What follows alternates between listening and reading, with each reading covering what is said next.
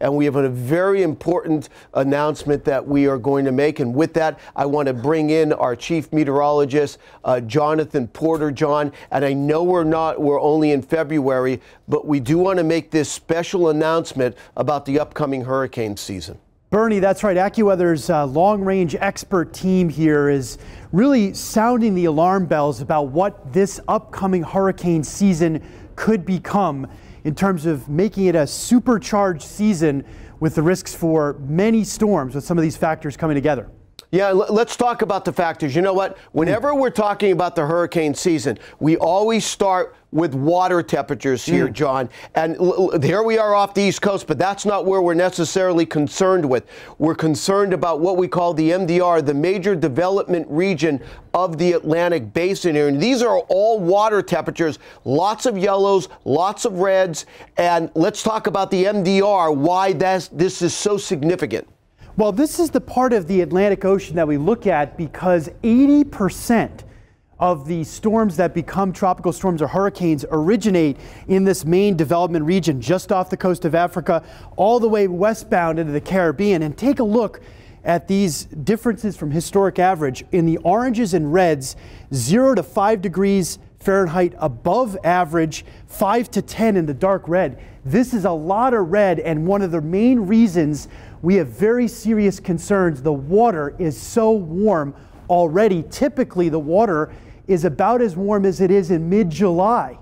Here we are toward the end of February. That's a big concern. And you know, John, when you look at the history, and we can go back with the history, it's kind of unprecedented when you go all the way back. Now, this is a lot of information on the graph, but I think you could really, it's a lot warmer than it should be and a lot warmer than it was historically.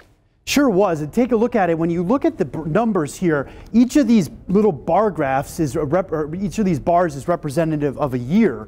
Everything that's in orange are temperatures above the historic average, water temperatures in that main development region. And look at how much this year stands out here at the end.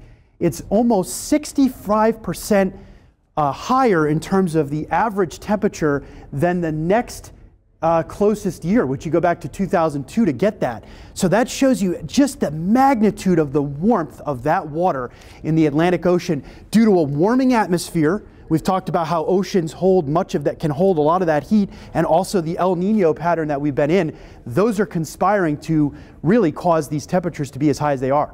You know, John, but it's not just water temperatures. We talk about water temperatures and wind shear. Now, it's hard to talk about wind shear this far in advance on a day-to-day basis, but we do have some things that we look at. Last year, for an example, we had the El Nino, the warming of the equatorial waters in the eastern Pacific, and because of that, the wind shear was a lot stronger across the Atlantic, and that's actually, in a way, counteracted the warmer water.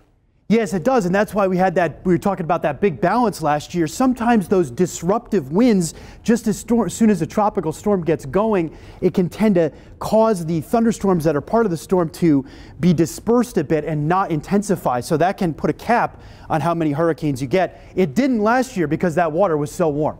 But here's the problem. We feel pretty confidently that we're going into the opposite phenomenon. Not an El Nino, but a La Nina. Explain.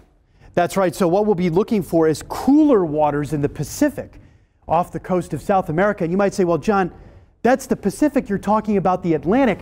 Actually, the changes in the water and the weather, the jet stream configurations all across the world and much of the world as a result of this phenomena. And when this happens, when you go from into a La Nina pattern, that's when you have less of those changing wind speeds, less of those disruptive winds in the atmosphere, so you end up with the risk for more hurricane activity. That's why we're concerned with the developing La Nina and that warm water.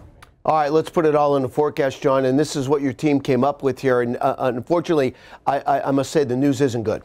No, it's not good. And of course, a couple of the main threats and the risks here is, first of all, the warm water and entering into a La Nina pattern. We expect an above average number of named storms, could be well above average depending upon the strength of that La Nina. And there's also going to be, Bernie, with all that warm water, We've talked about this before, an elevated risk of storms to rapidly intensify, quickly gain wind intensity, and that, of course, can lead to stronger impacts at landfall, especially when that happens close to the coast. There will also be the risk, an elevated risk for major hurricanes. Those are Cat 3 or higher on the Saffir-Simpson wind scale. And one thing I want to highlight here is there will be, we think, a greater risk for landfalls in Texas and Louisiana. Texas and Louisiana have not been areas that have been targets of hurricanes in recent years. We think that may change this year as well. So a lot to be watching and be concerned about. A lot of this is going to depend on just how strong that La Niña comes on as we head into the peak of the hurricane season. We'll be following that very closely.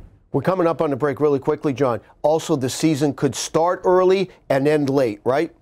Sure could. Whenever you have warm water, you got to watch, as you always say, Bernie, watch those upper lows that develop closer to the United States coastline. Early season storms a threat again this year. All right, we're giving you advance notice on the upcoming hurricane season. AccuWeather Chief Meteorologist Jonathan Porter. John, thanks for joining us.